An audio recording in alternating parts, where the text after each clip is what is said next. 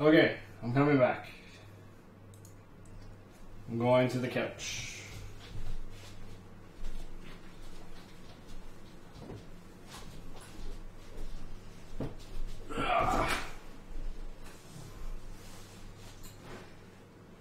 Writing couch.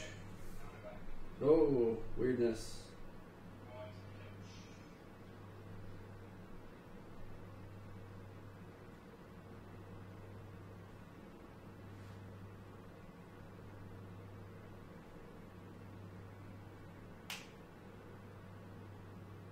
Can you all hear me?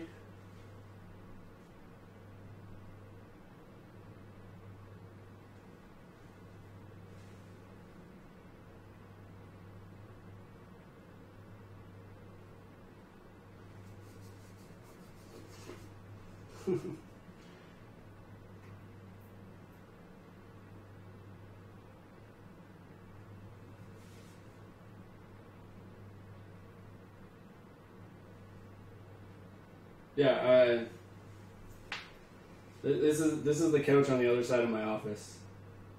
I don't know how the audio is because the mic's kind of on the other side of the room right now, so I might have to make some adjustments.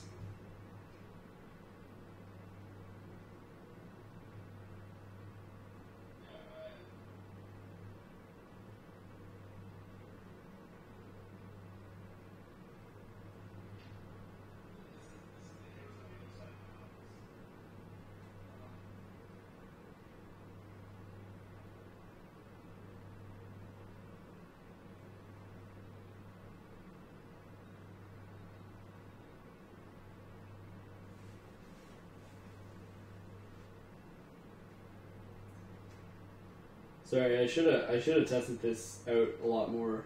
But I'm just like, oh no, I'll do it live. It's fine. It'll all work. The lighting looks good. It's all good. Yeah, this will show me.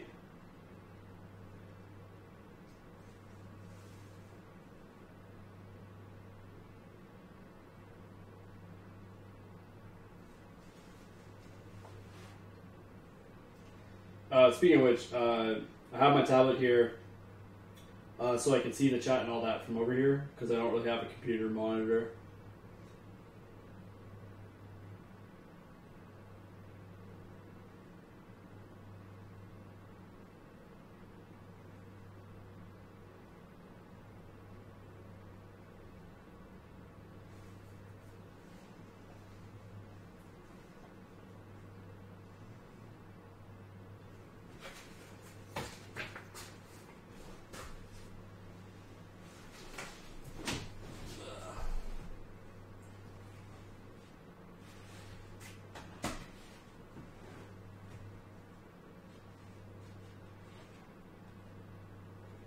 Do this up.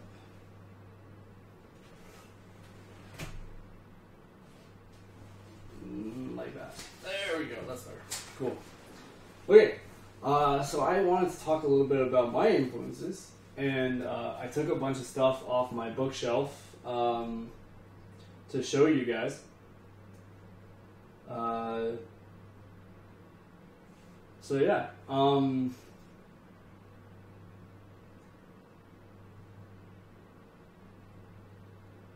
Waiting just to see if the audio is good. We good? We good, chat? How we doing?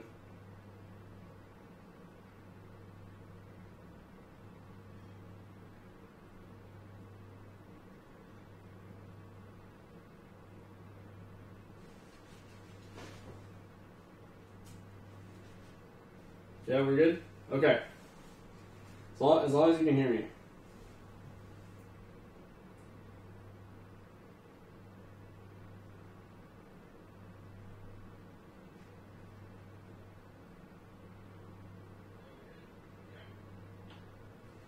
Nice. Alright.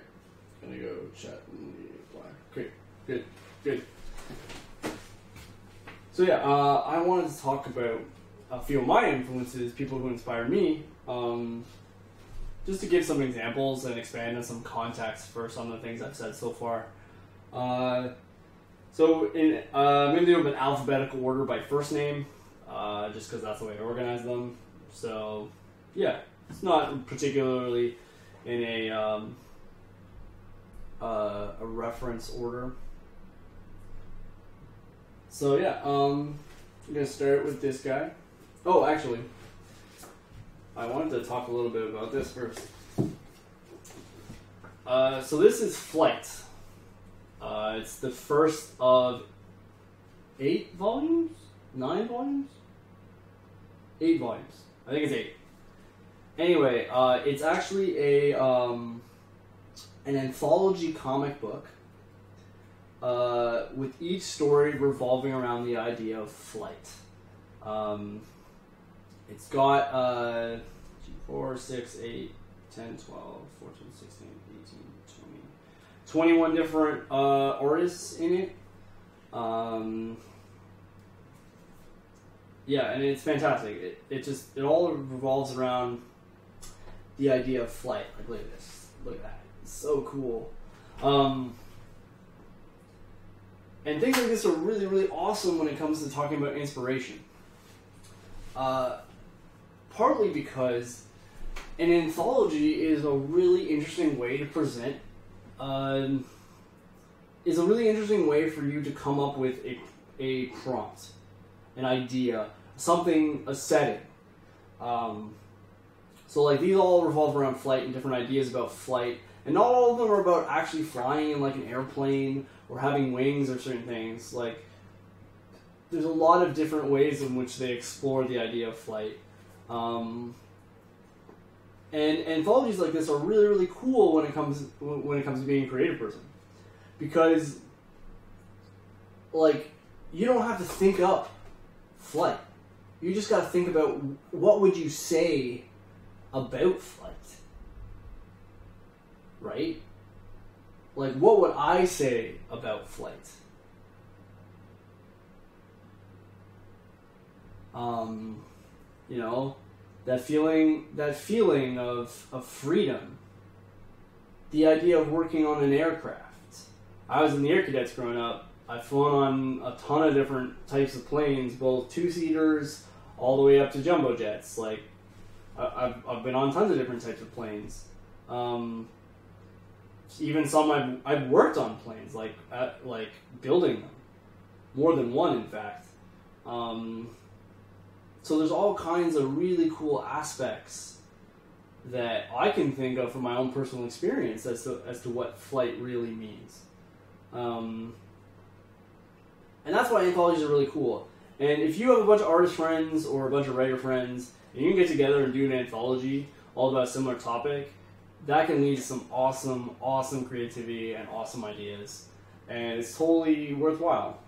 Totally worthwhile. So yeah, Flight. I quite recommend it. There's like 8 volumes. I just wanted to talk about inspiration and all that stuff. As I keep reiterating that I wanted to talk about that. So, number 1. The first person on my list is Alan Moore. So I guess, yeah, a brief overview. Of my 5 influences, 3 of them are comic book writers. 2 of them are also comic book artists. There's 1 novelist and 1 screenwriter in the list. So, yeah, there's a bit of a diversity there. I tried to not just pick, like, oh, my 5 favorite comic book writers, or, like, my 5 favorite novelists, or, like, something like that. I wanted to have a little bit of diversification.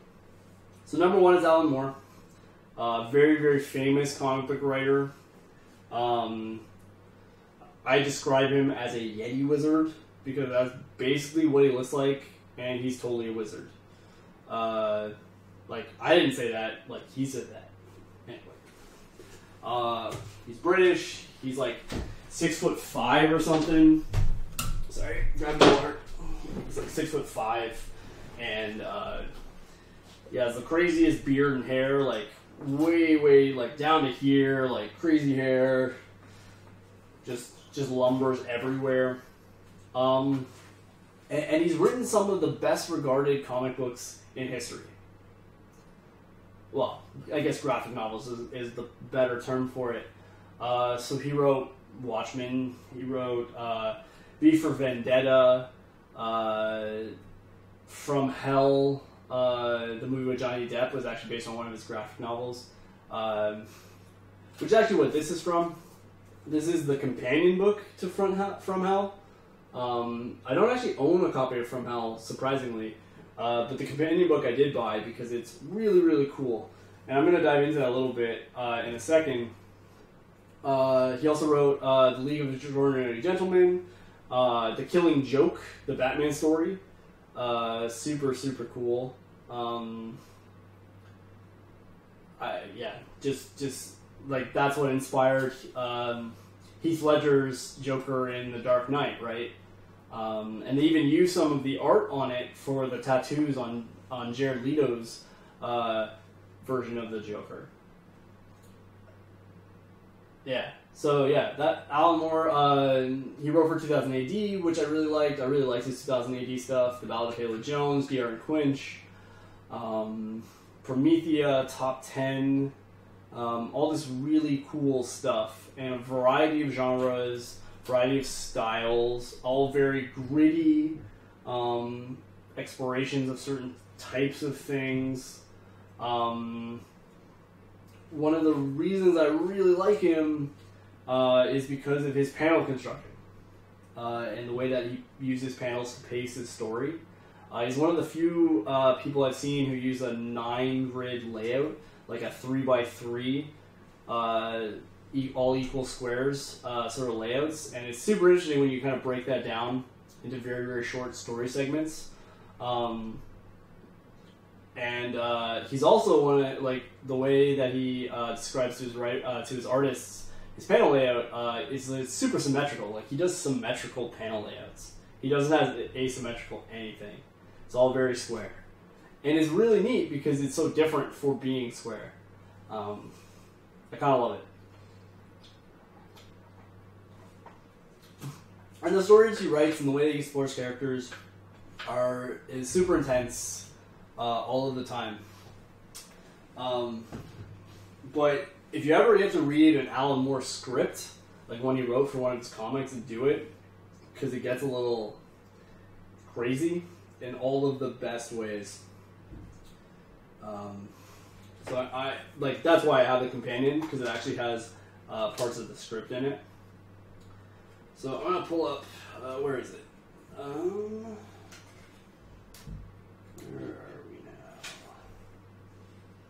Alright.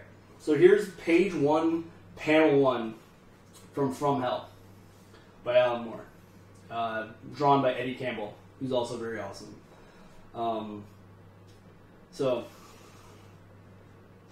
Okay, let's get out there and win one for the Ripper. Actually, that Robert's block joke, but I thought I'd stick it in anyway. This first page has 9 evenly spaced panels, all taken from a fixed point of view. Year is 1923, and we're in Bournemouth, down on the beach quite close to the tide line. The month is September. A laden, outcast day with a blind white sky and gray tides sulkily coming into damp sand of a pale gray beach. The time is late afternoon or early evening, and if we could see the sun, it would be going down. As it is, the sun sinks unseen and without spectacle behind the smothering, featureless duvet of cloud.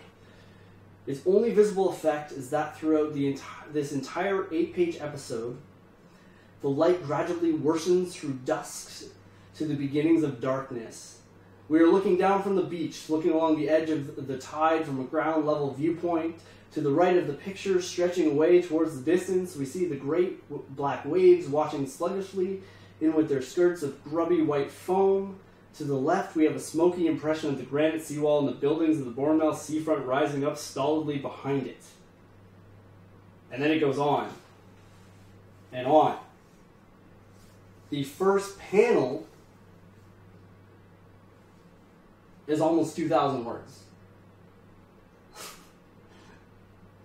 And it's written in all caps all of the time. Alan Moore only writes in caps. I've never seen a script where he didn't write in caps. And that first panel is a third of the page. It always astounds me to read his scripts. Like, they're ridiculous craziness. But he is a brilliant writer. And I mean, I talked about a lot of the ones that he's written that have had movie adaptations. Like, that's a solid, 6-7 movies based on his work alone. And not even some of his best work per se, but just stuff that people have adapted. So that's Alan Moore. The next person I want to do is Brent Weeks. Brent Weeks. The Way of the Shadows, the Night Angel trilogy, which is what I have here. I also have the graphic novel, though it's still on the shelf. There's a graphic novel adaptation of The Way of the Shadows, which I also really liked for completely different reasons, and it was super fascinating to read. But I'll get back to that. So Brent Weeks is an American fantasy writer. He's written about 7 books since he first published The Way of Shadows in 2008. I read them in 2010, all 3 of them. I haven't read the second series he started writing, which is the Lightbringer series. I do have a couple of them, but I haven't read them yet. I really want to, and I should get around to it. And Brent Weeks' website is actually the person who introduced me to graphic audio, which is the coolest audiobook group I've ever seen, where they have full narration with character voice actors and sound effects and music, and like it's a full setup, like radio drama for doing audiobooks, and it's just unbelievable. And the version of the Night Angel trilogy that they do is one of their best things that I've ever seen from them.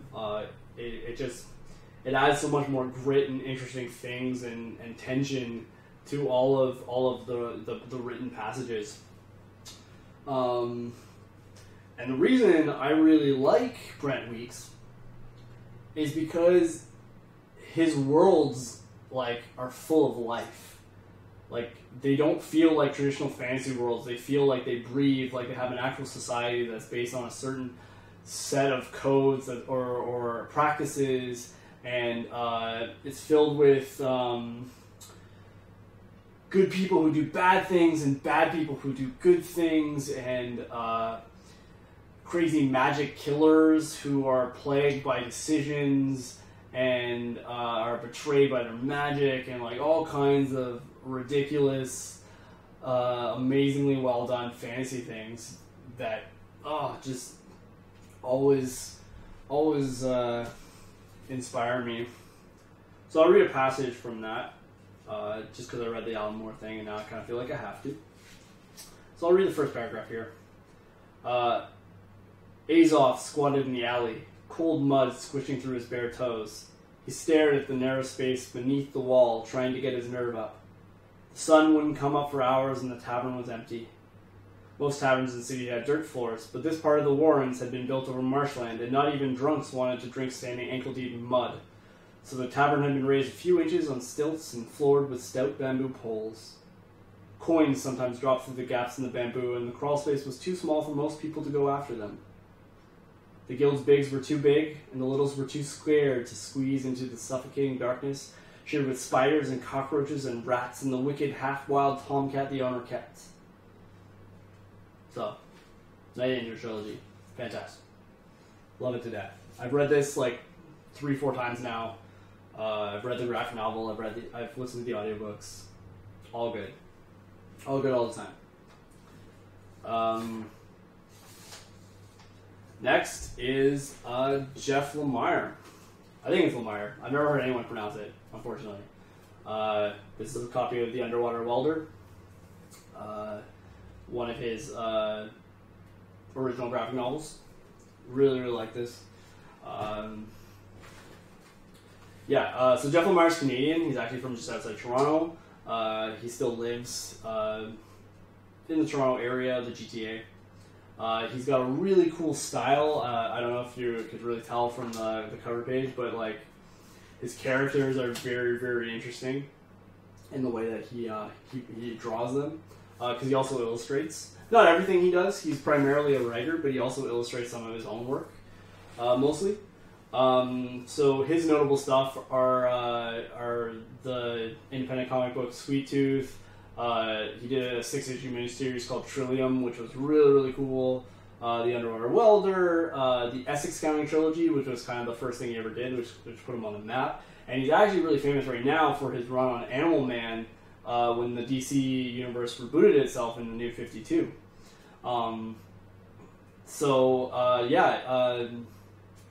His run on Animal Man was super well achieved. And it was really, really cool because it explored superheroes in this very interesting way, especially because there was a lot of like magic and mystery and mythology and all kinds of stuff mixed into it that I thought really, really complemented the superhero aspects. So the things that I like about Jeff Lemire are I love his unique art style. It doesn't look very good all of the time, but it's really easy to tell his characters apart, despite how stylized it is. And he communicates his story very, very well. He knows how to construct good panels and interesting covers, and uses art style effectively to his advantage. His works are really experimental. They're kind of weird. They're filled with like unrecognizable monsters, and nothing is quite what it seems. And I really am inspired by him, and he's a fellow Canadian, and I love that. So yeah, I'd like to do some of the stuff that he does. So yeah, there's Jeff Lemire. I don't have anything to read from him because he doesn't really have any prose, unfortunately. And comics don't really read well on screen, unless they're actually up. So we're gonna jump to Yoshihiro Tatsumi, who's probably my favorite manga artist of all time. Like, easily my favorite manga artist of all time. He's the godfather of a Japanese manga form called Gekiga, which is technically not manga, but kind of is, because it's sort of the... it was an alternative form of Japanese comics that was trying to compete with manga in the fact that it was trying to be for adults and not for kids, and not whimsical, which is kind of what manga really means. He brought this really cool cinematic flair, cinematic pacing to his work. He was inspired by Osamu Tezuka, but later went on to inspire Osamu Tezuka with his later works.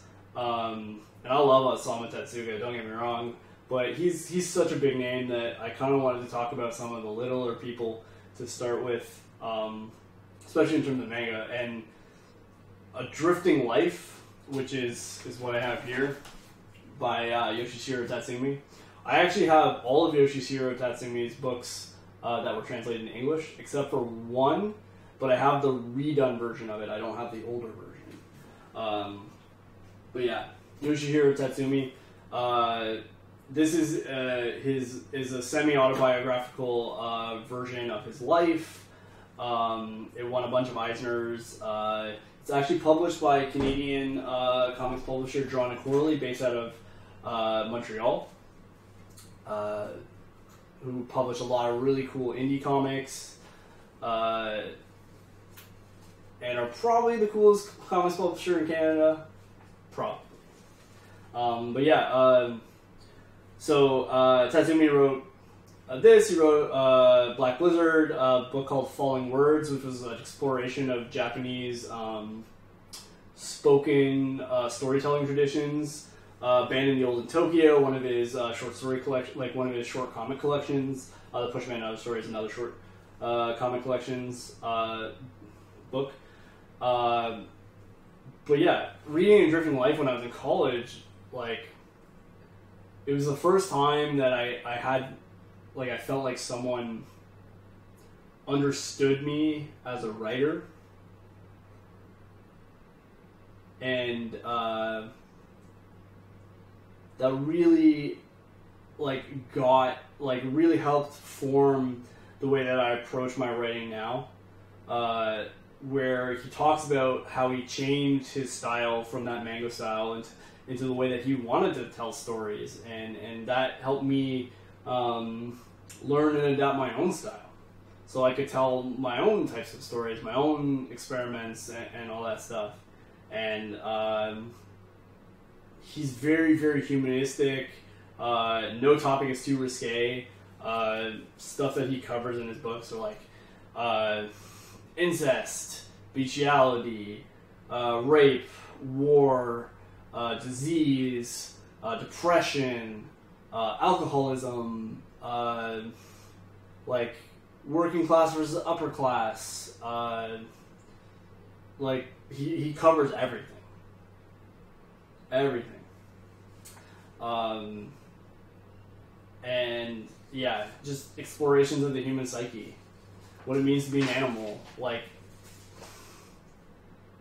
yeah, just I know I have like this blank look on my face where I'm just reminded of all of the different storytelling aspects that I love about these people that I'm talking about. I forgot to go get it because I have a DVD copy of it downstairs. But the fifth person on my list is Zach Helm. And I realize that not many people are going to recognize the name Zach Helm compared to some of the other names on this that I've talked about. But Zach Helm is an American writer and film director. His two like major Hollywood movies that he wrote. So he's written 2 plays and 2 films. Or sorry, 2 plays and 4 films. But 2 of the films were made for TV, and then 2 of them were actually theatrical pictures. And the 2 theatrical pictures are actually probably what you've heard of, but you wouldn't have necessarily associated them with Zach Helm. So Zach Helm wrote Stranger Than Fiction and Mr. Megorium's Wonder Emporium, which are 2 very drastically different movies, but do explore very similar themes. I don't know a ton about Zach Helm, mostly because there's not a ton about him on the internet. He's pretty private. He's not necessarily an A-list guy like someone like Goyer or like those other big name cinema writers, Joss Whedon, who I really like, and a few others. But yeah, Zach Helm loves the comically bizarre.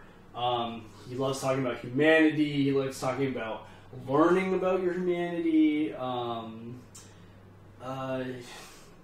His characters love, live, learn. They're each their own special snowflake. They have their own tics that make them unique, that make them kind of jump off the screen. We had to read a copy of his script for Stranger Than Fiction in class, and it was super cool because it kind of broke the mold entirely and had all these music annotations for things he wanted in the soundtrack, like throughout the script. And that's not done in a traditional Hollywood script. And I don't think they got all of them, but they did get some of them. They did get some of those tracks. They licensed them and used them in the film. And that's why you kind of have that like interesting, like sort of punk rock, alt rock going along behind it, behind Stranger Than Fiction. And I just love the way that he does premises. Like, Stranger Than Fiction is such a cool premise about a guy who realizes he's a character in a novel and trying to find the author who's writing him because he's a real person. And he doesn't want the plot of the novel to kind of fall out around him. Mr. Megorium's Wonder Emporium, a magical toy shop with a magical toy owner who teaches the people who work and are around his shop, and just so whimsical and fantastic modern fantasy aspects to them. So yeah, I really like that kind of stuff. So yeah, those are like the things I like. I read a lot of graphic novels. I read a lot of manga. I read a lot of fantasy novels, science fiction novels. I need to read more short stories. I've been wanting to for a long time, especially because I've been writing more short stories, and I kind of need to. But yeah, I need to read more short stories. I have a whole smack of books I need to read. But yeah. Like I said, you can't get to all the classics, right? You just gotta do what you can to read things that are going to inform you. So there's all that. I'm gonna jump back onto the computer. Maybe see if I can pull up a couple of things, because I have a little bit extra time that I didn't think I would have. So I'm gonna pull up a couple more things just to talk about.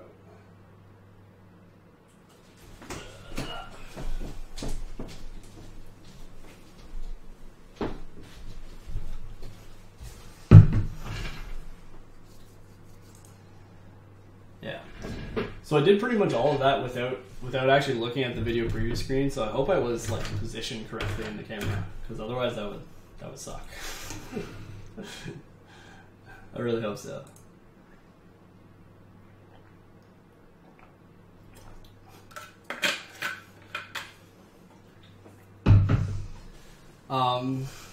So yeah,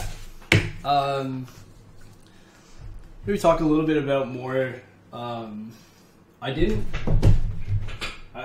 told myself I wasn't going to, but I'm going to anyway, just because I have extra time and I really want to. So I'm gonna pull out some stuff here. Move this. And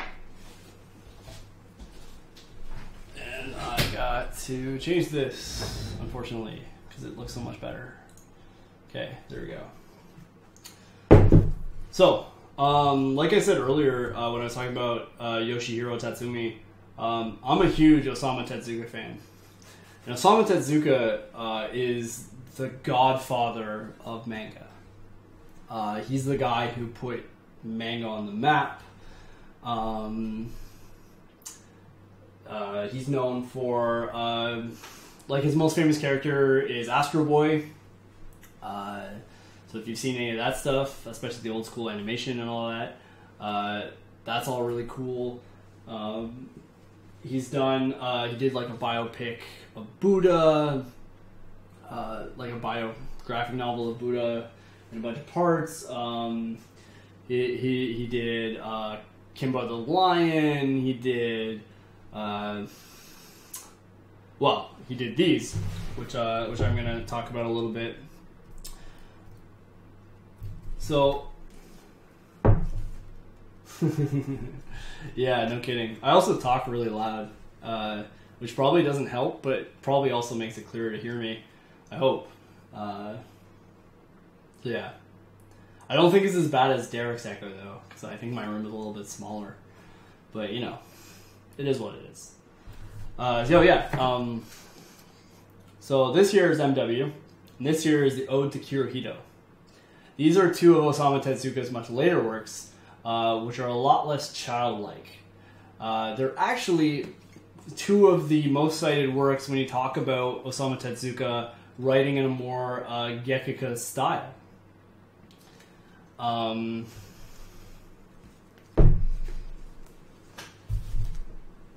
There's totally that.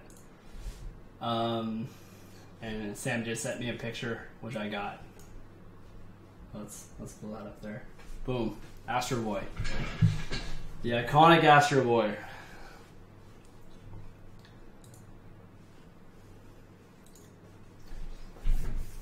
So, Osamu Tezuka. Huge fan of Osamu Tezuka.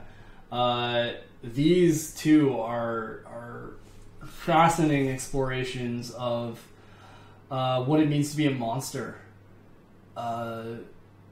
Which is a topic that I am super fascinated by. I think it's one of the strengths of Frozen. I love Godzilla, the remake of Godzilla, for this exact sort of thing. The remake of Godzilla was directed by Gareth Edwards, if I'm not mistaken. Just double check that real quick. Godzilla.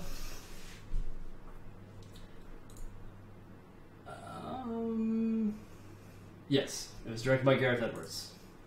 So Gareth Edwards wrote this really cool movie called Monsters, which I loved, which did a lot of similar things, and why he got the Godzilla gig. But yeah, I love Monsters. It's super cool. What else? What else am I thinking about?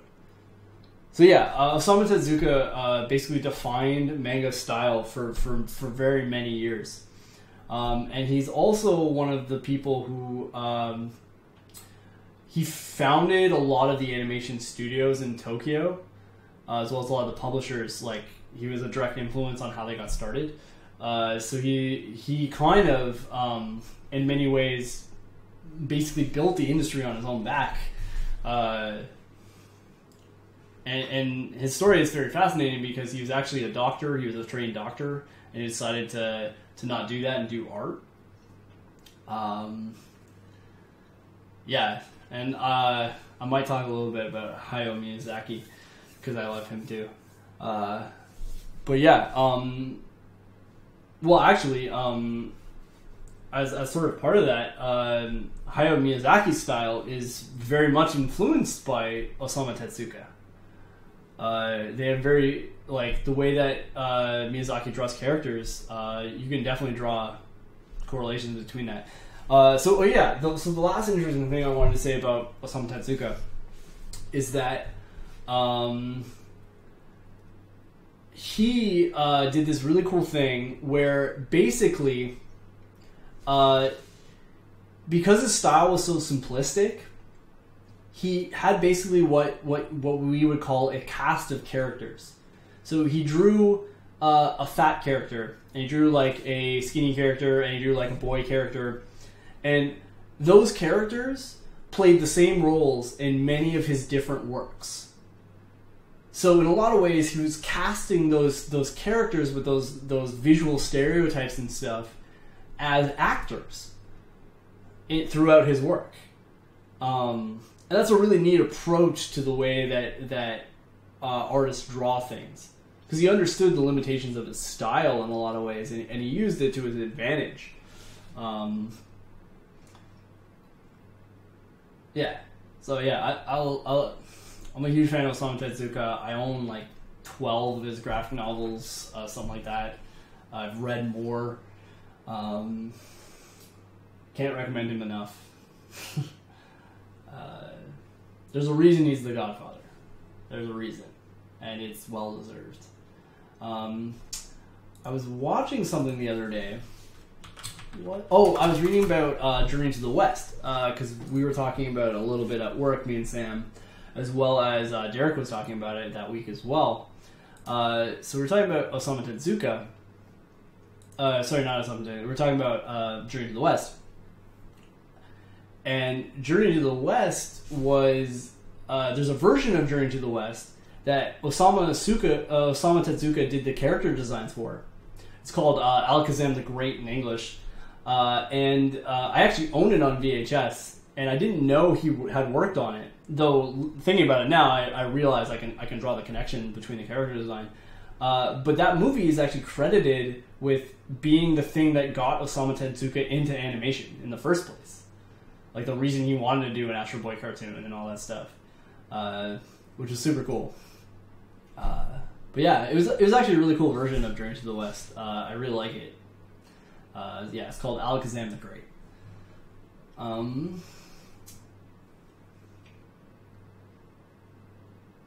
Yes, I do know the Kingdom of Dreams and Madness. It's on Netflix, is it not? It just got put up on Netflix. I have saved it to my list. I'm going to watch it.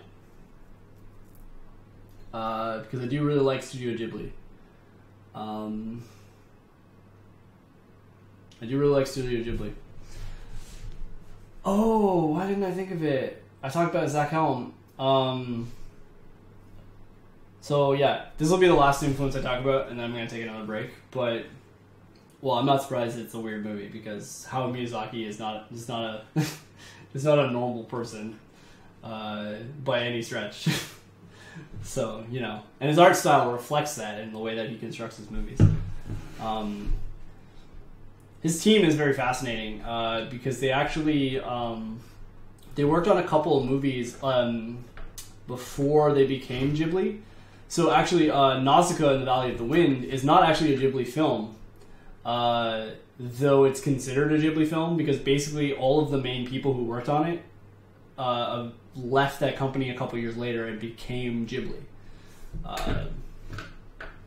But yeah, Nausicaa is not actually a Ghibli film. So yeah, you can kind of see that transition, and Nausicaa is pretty different from some of the other ones in terms of its pacing and the way that it explores themes. So yeah. So the last person I'm going to talk about is Akira Kurosawa, the legendary Japanese director, which I'm not sure if anyone will actually know when I talk about him. But Akira Kurosawa directed a bunch of movies. His three big ones that I know, like big ones that I like off the top of my head: Seven Samurai, which inspired an anime and like a bunch of other stuff. The movie Ran, and the movie Rashomon. All of which are very big staples in film studies classes. For a lot of different reasons. But Akira Kurosawa is a fantastic director. My personal favorite movie by him, because I have seen Ran, I have seen Rashomon and all that stuff. I haven't seen Ikiru, which I want to see, which is kind of his weird exploration of like black and white weirdness. But the movie I really like by him is Throne of Blood, which is actually a Shogun era Japanese adaptation of Shakespeare's Macbeth, done entirely in black and white. It's very, very cool the way that he does cinematography. Yeah, he's inspired generations of filmmakers, including myself, though I wouldn't necessarily consider myself a filmmaker. But yeah, Akira Kurosawa, one of my favorite directors. Throne of Blood, fantastic. It's one of those things where you can kind of see how Shakespeare's stories can really be pulled out of the time period that they were written in and still function very, very well. But yeah, cool. All right, I'm gonna take another 5-minute break, and I'm gonna come back and I'm gonna talk about the exercises I did today. Showcase those a little bit, and I'm going to talk about the book club, and then we're going to do some Q&As and revision and stuff. So yeah, I'm going to take another break here. Cool.